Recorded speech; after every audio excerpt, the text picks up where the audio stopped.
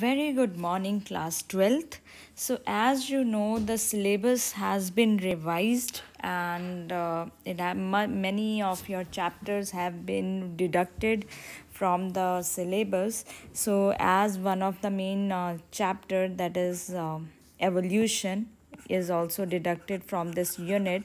So as you can understand now ki this chapter, molecular basis of inheritance, will be now principal and molecular basis of inheritance, both are going to be very important chapter for you, because evolution इसमें से हटा दिया गया है. So now you have to concentrate on these two chapters very carefully. Each and every topic of this chapter, these two chapters specifically, is going to play a very important role for your board exams, right? So today this is my second lecture on molecular basis of inheritance, and today we will talk about that how DNA is packed in prokaryotes and as well as eukaryotes. As you know, DNA is not just a few nucleotide. DNA is made up of polymer of nucleotides, so it has a long length. So how it is packed in our nucleus, or it is present in our nucleus, that we will see. So first thing today I will discuss is one term which is given to us, that is central dogma of molecular biology. Molecular biology is basically the study in which we deal with the molecules, right? And DNA is one of the molecule. It is a molecule basis of inheritance, because through DNA characters, traits, they are inherited. It helps to transfer genes from parents to offspring. So here is the central dogma. Central dogma was proposed by Francis Crick. He proposed the central dogma. He said that the genetic information means जो भी parents में हमारे characters, हम में offsprings में जो भी parents से कैरेक्टर्स आते हैं, और genetic information, it always flows from DNA, right? This much is clear to us that genetic information जो फ्लो करती है, it starts from DNA. But ये सिर्फ फ्लो करती है, मतलब स्टार्ट कहाँ से होती है? डीएनए से. बट ये एक्सप्रेस तब तक नहीं हो सकती जब तक it will not change into protein. So DNA first change into mRNA and then change into protein. So this whole process, the changing of DNA to mRNA and mRNA into protein, that is known as central dogma in biology, in molecular biology, because here we are talking about two molecules, that is DNA and RNA. When DNA change into mRNA, the process is known as transcription.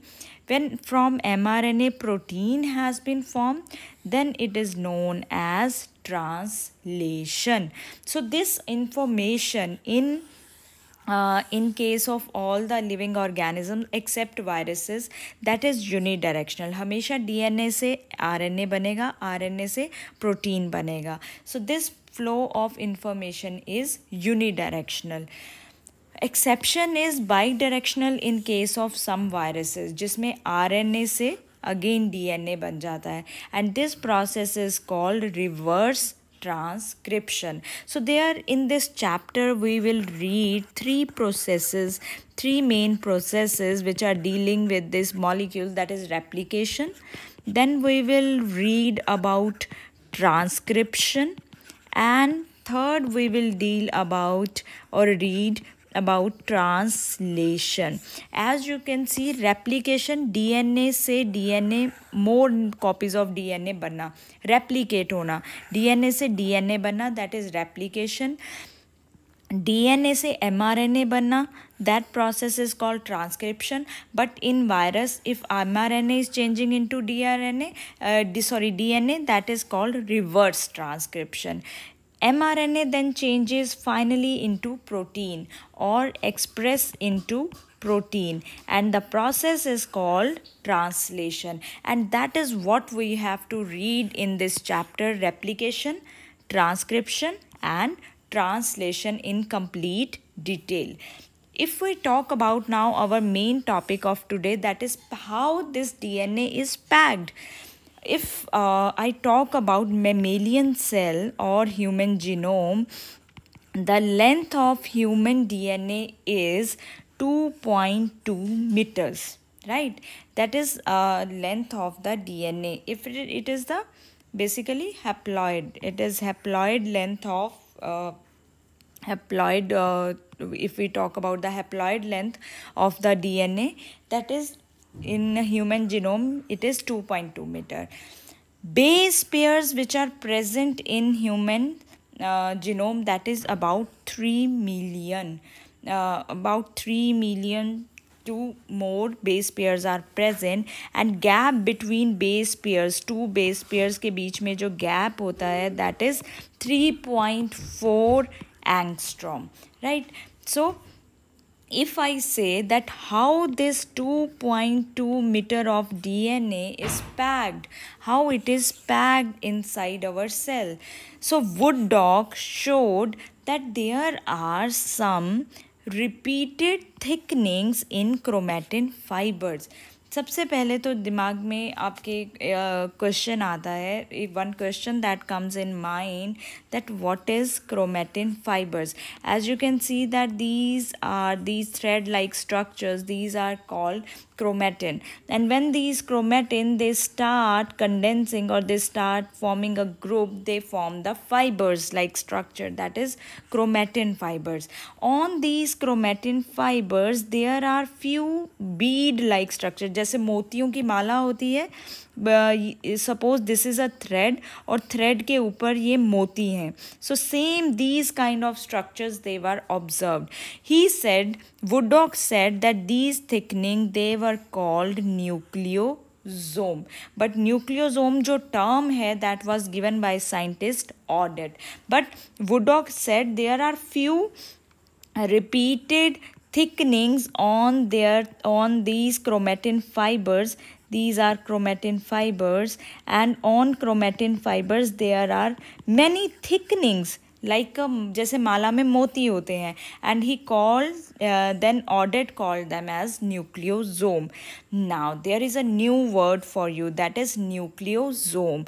Nucleosome is made up of histone octamer plus DNA. So today we will talk about in complete detail that what is octamer.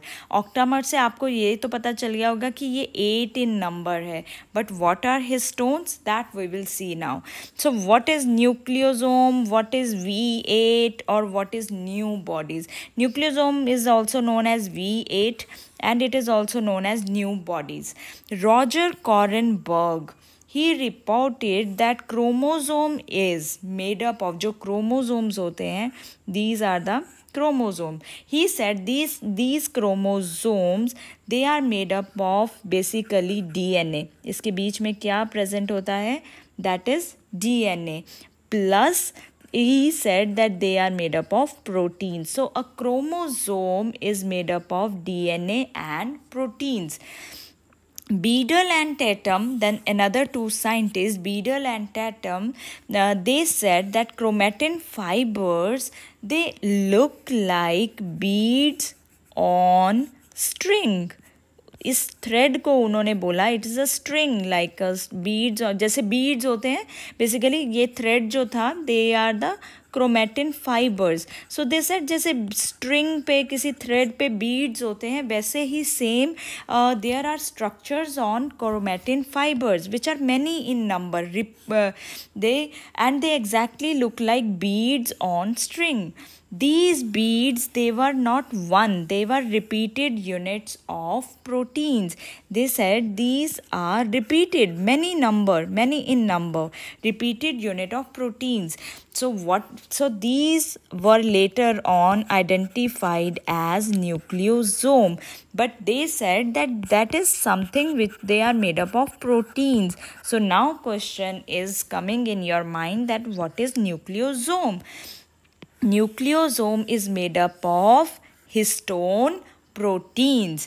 Histone proteins क्या होती हैं? Histone proteins basic proteins होती हैं which are rich in lysine and arginine amino acids. और ये दोनों के दोनों amino acids, they are basic in nature. And one major important thing about these protein, histone protein, is that they are positively charged. हमारा DNA कौन सा charge है? That is negatively charged. Now opposites attract each other. Suppose these are the proteins and these are positively charged. Binding किस में होगी? अगर कुछ positive attach करोगे कि negative? When something negative comes to it, the bonding will be very strong. Same happens here in the packaging, that these histone proteins are positively charged, DNA is negatively charged, so that histone proteins are there, so this DNA starts wrapping around these proteins. So that is how packaging of DNA is done. Now the second question is, how many histone proteins? Because we are calling it as a octamer. So there are 4 histone proteins, main proteins, जो कि DNA के through आगे जाती हैं, inherit होती हैं. That are 4 histone proteins: H2A, H2B, H3, H4. ये चारों 2 इन पेयर में होती हैं. Pair in, so total number is 2, 2, 2, 2. So 2 plus 2, 4, 5, 6, 7, 8. So they are 8 in number. So total number of protein is 8. And that is why this is known as histone octamer. As you can see that 1, 2, 3, 4. So 1 is at the back. Here 1 is at the back. 1 is at the behind. So their total number is 8. So they make histone octamer. Now this is how this nucleosome is formed. As you can see that there is a H2A, first histone protein, H2B, second one, but they are 2 in number: 1, 2, 3, 4, then 5, 6, 7, 8. So this H3 and H4. So these around these DNA is wrapped. In additional, there is a H1 histone protein, but we don't talk about this because this is not inherited further in the offsprings, right? The inherited one is H2A, H2B, H3, H4. इनके around ही सिर्फ DNA wrap करता है. Now as just follow the blue lines, as you can see the main there is a DNA which is wrapping around these 4 histone proteins, and then there is another DNA. So this DNA which is further in length, that is linker DNA, which is wrapping around, which is 60 base pair approximately, and the center one which is wrapping around the histone proteins directly, that is the main core DNA, which is around 146 base pair. So 2 DNA which are wrapping around, that is core DNA as well as your linker DNA. These DNA together, they wrap around the histone proteins. So DNA is wrapped around the histone proteins. अगर आपको समझाना हो मुझे in a very easy language, what will I say? That there are 8 balls and we are putting a ribbon around it. Suppose this is 8 balls you have, and I am telling you that please wrap it very tightly. What will you do? You will start wrapping it so that it can be tightly packed. So same is the structure of DNA and nucleosome. As I told you that we don't talk about H1 because when DNA is inherited, H1 does not inherit. So nucleosome, अगर कोई कभी भी पूछे आपसे what is nucleosome, confidently says that it is histone octamer that is made up of 8 histone proteins plus it is made up of DNA. Which DNA which is wrapping around, that is core plus linker DNA. It usually, that main DNA, the core DNA, it takes 1/3/4 turn. 1/3/4 turn means 1.75 turns around the histone octamer. That is very, very important question that you should know, that 1/3/4 turn around the histone octamer that is taken up by the core DNA. Core DNA, as you know, that it takes this much turn. So this DNA ultimately it looks like this. That this is the structure which is seen in the magnified image, that nucleosome with the DNA. Right, there are beads. That is why they look like, these nucleosome look like beads on string. And what is your string? Here it is the DNA. So here are few important terms which should be known to you, which should be written in your notes, because these terms, they are important for every point of view. Whenever somebody asks you, you should be confidently able to tell these definitions. That nucleosome, what is nucleosome? If you have to write in your exam, the negatively charged DNA molecule wraps around the positively charged proteins. अगर specifically mention करना है तो you can say histone proteins to form a structure which is called nucleosome. So negatively charged DNA wrap around the positively charged proteins and form a structure which is called nucleosome. What is a chromatin? Many times two terms are there. One is chromatin and another one is chromatin fibers, right? So repeating units of nucleosome, they form chromatin, these thread-like structure, which is a thread-like structure present in a nucleus. So these thread-like structures, they are known as chromatin. And nucleosome in chromatin, they appear as beads on string. So these are thread-like structures, and these thread-like structures, they are chromatin. And how does a nucleosome appear? It like a moti, like beads on string.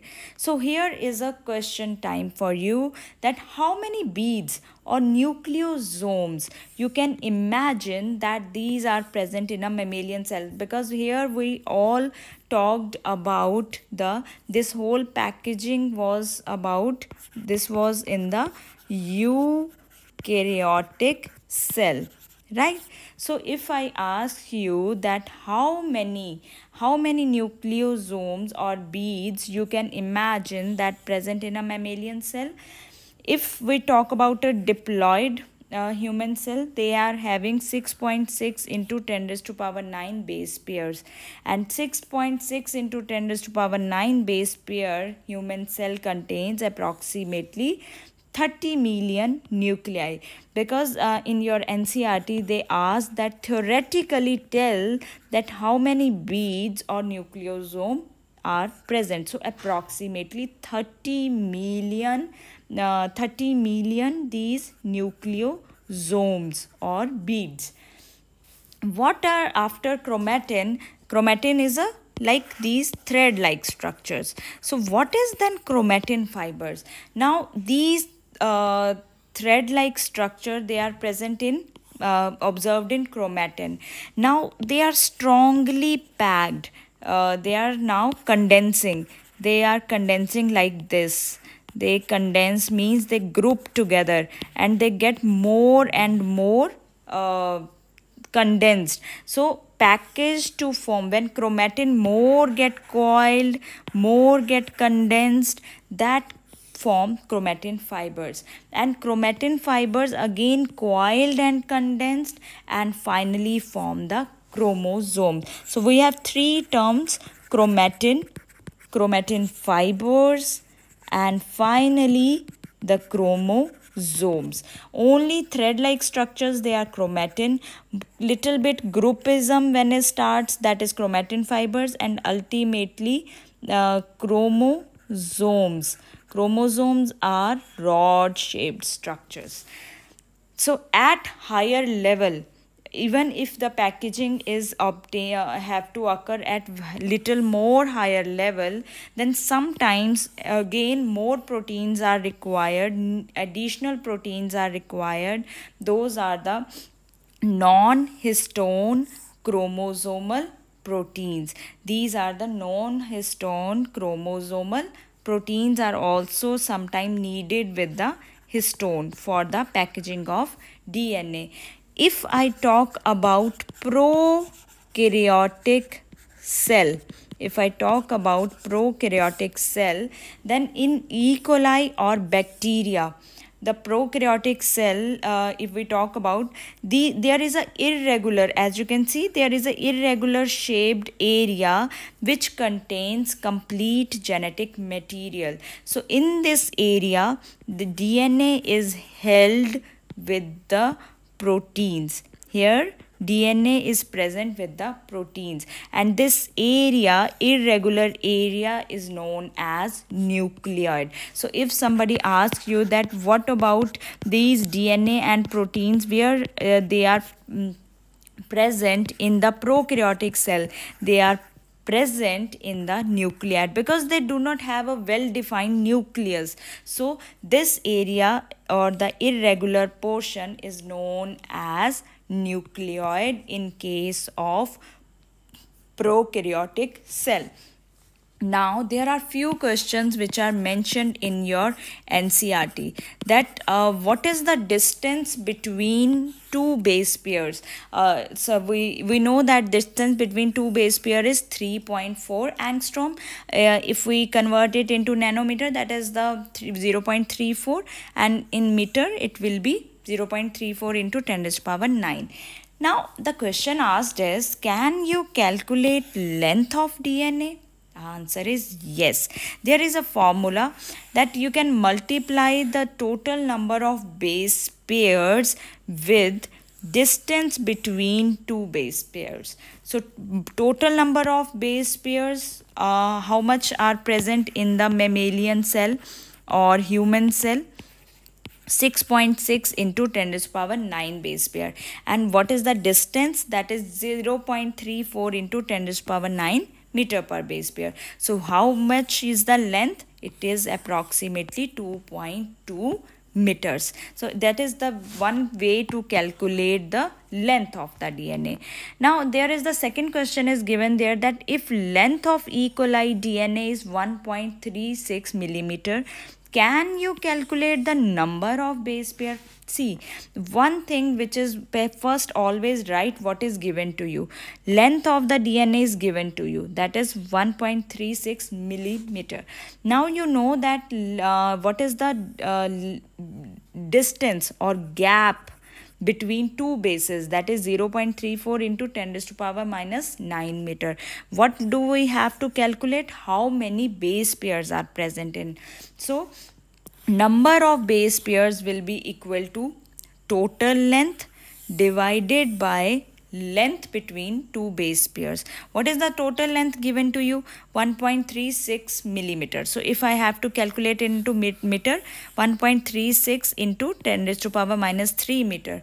What is the distance gap between two base pairs? कितना होता है? 0.34 into 10 raised to power minus 9. So your answer will come out to be, that is, अगर आप calculate करोगे, the answer which coming out is 4 into 10 raised to power 6 base pairs. So these kind of questions, they usually come in the exams. So you should be very clear. If you know the gap, if you know the total, like here you should know the mammalian cells में कितने base pair होते हैं, you will be able to answer these questions. In my next video, I am going to talk about few experiments about DNA, that how DNA is a genetic material, as well as we are going to talk about other two things, that is the euchromatin and heterochromatin.